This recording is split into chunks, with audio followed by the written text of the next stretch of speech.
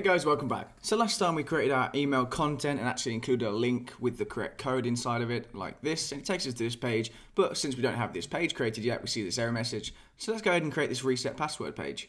So what I'm going to do is close these tabs down, and I'm going to keep this open, and let's go back to our text editor now.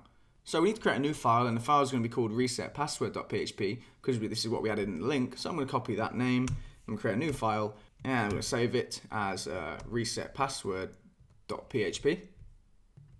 And this page won't do anything overly complicated, just some queries and just a form as well. So I've opened my PHP block, and the very first thing we're going to do is include the config file. So we can just say include and then config.php, because we will be using database commands in this, so we need our connection to the database, which is in this config file, of course. The next thing we're going to do is say if and then not is set, like this, and then $_get. Inside there, we're going to put code, and the reason we're using code in there is because in this request reset, we called the parameter code. So whatever you've named it here, make sure that goes inside the square brackets. So we're saying if this parameter in the URL is not set, that means they haven't passed in a code variable in the parameter like this. That means this part isn't there. Then all we're going to do is just say exit and then can't find page. Maybe you want to put something else in there, like this link is broken or something. It's entirely up to you, but I'm just going to write can't find page. So right away, if I refresh this page, you won't see anything yet, but if I get rid of this code part, you should see that can't find page, Alright, so underneath that if statement, if we get to this point, we know that we definitely do have a code, so I'm going to copy this get variable, and all I'm going to do is just say code equals, and then pass that in there, get rid of that minus sign, we don't need that. So code equals this part here. So that just means we definitely do have the code right now. So this code variable will definitely contain the code value passed in from the link.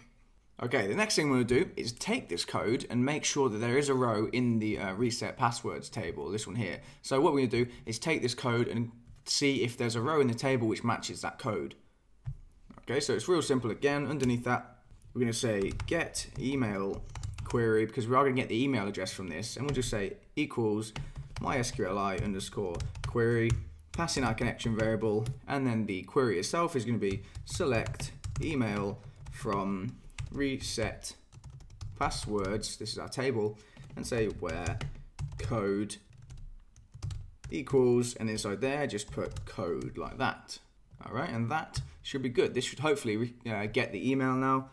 But underneath that, we'll just do a check, and we'll say if mysqli underscore num underscore rows, and then pass in this get email query variable equals 0. So if there are no rows found, so that means it didn't find anything with this code, we can just also repeat this error message. We'll say exit and then can't find page. Okay, so if we do get to here, we know it did find a row and we should be good to go. So let's test it out now. What I'm going to do is refresh the page, and we should see nothing at the moment because we do have this code in there. So again, we see nothing, but if I change this code and put something else on the end, like a different number, there's nothing in the database with this number, so we see can't find page, so we know it works. So I'll go back to how it is when we have a good code and we see no error message. So the last thing to do then is to create the form they can use to actually update their password. So let's go back to here, and it's a real simple form. Underneath this PHP block, we're going to say form, and we're going to have no action on the form because it's going to the same page, but then we will say method equals and then post. Then we'll also do an input as well. So input, and the type is going to be password because we want this to have the hidden characters when you type into it. And we'll just say name equals password as well. And then the placeholder can be new password. Alright, so there's our input field. We just need to create our button now, but before we do that, we'll just do a line break, and then underneath that, we'll create the button. So I'll say input, type equals submit, and name can just be submit, like that. And the value, of course, is the text that will be displayed on the button, and we'll just say update password. Oh, password, like that. All right, give it a save, and we should see a form on the page now, which we do. Great. So now that we have the form, we need to actually do something when it's submitted, because at the moment, when they type into it and they press submit, or press update, I should say, nothing happens. So we need to actually handle that submission. So at the bottom of this PHP block, we're going to say if, and then is set, and inside there, we're going to say $_post, square brackets, and then password, like this, and then put your curly brace on, we can say PW for password equals $_post. In square brackets, we're going to put password because that's the name we've used right here. So whatever name you've put in there, put that inside the square brackets. So this should get the value from the password field now. And then we're going to encrypt it. So PW equals, and now I'll just use MD5 for the encryption and put PW in there. So MD5, of course, isn't the most secure of encryption anymore. But to keep it simple, I'm just going to use MD5 here. This is just for demonstration purposes. So you, of course, probably have something set up already, and you would replace this encryption with whatever you're doing. Maybe you're using SHA-512 or something like that, but this is just where you would encrypt your password. And underneath that, we're going to say row equals mysqli underscore fetch underscore array. Okay, and we're going to get the data from this get email query over the top there. Okay, because remember at the top we selected the email from this table, and down here is where we're going to get it. So we can just say email equals row square brackets, and we're going to the email column like that, and that's the one we selected right here. Okay, we're nearly there. All we have to do now is an update query. So we can just say query equals mysqli underscore query, pass in the connection variable, and the query itself is just going to update the password. So we'll say update users set password equals, and in single quotes just put the PW variable, where email equals, in double quotes just put the email value. Okay, so it's updating the password, setting it to this, where email equals whatever their email was. So that should update the password, and then what we need to do is delete that request from the table. So we're going to delete the row from this table. So we can say if, and then query. So we're saying if this query command executes successfully, because remember this will return false if it doesn't execute successfully. So let's just execute another query. We'll say query equals mysqli underscore query. Put your connection variable in there, and the command is just going to be delete from reset passwords where code equals code. Alright, so this should delete that, that code row from that table.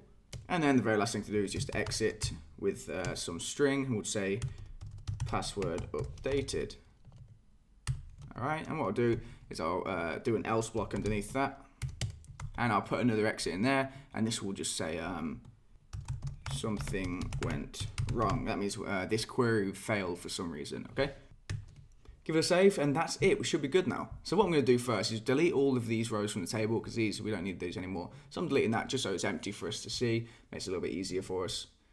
Okay, so now this is empty. We do have this users table, of course, with the password set to that. This will hopefully be updated in a second.